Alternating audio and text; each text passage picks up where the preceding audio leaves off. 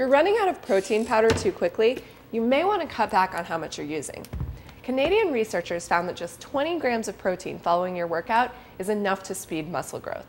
More protein didn't do any harm, but it didn't provide any further benefit to participants' muscles either. So if you're scooping powder into a smoothie, use 1 scoop instead of 2 and make it last twice as long. Another smart swap: drink Myoplex Light instead of regular Myoplex, and you'll get all 20 grams you need for less cash and calories. Check back tomorrow for more useful stuff in less than 60 seconds. See, I wish there was like a prize in the bottom of this or something.